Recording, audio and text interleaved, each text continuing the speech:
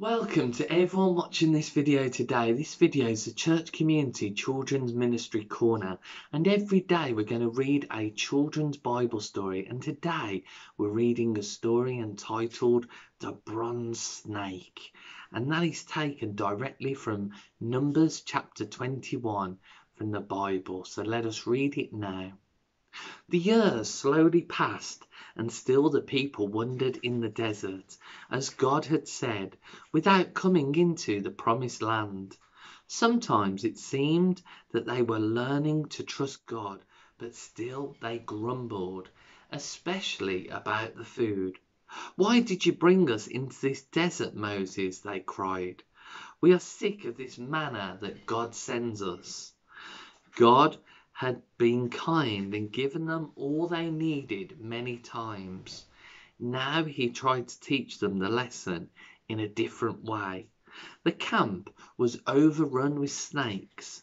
First one person, then another, screamed out as he found a darting, venomous snake slithering into his tent or lying among the sticks he was collecting for his fire.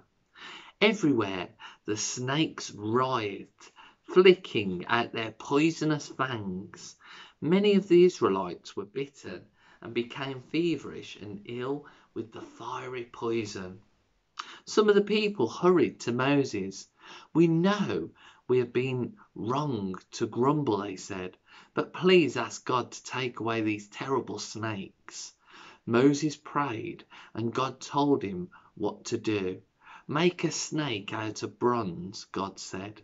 "Then fix it to a pole and set it up high so that everyone in the camp is able to see it.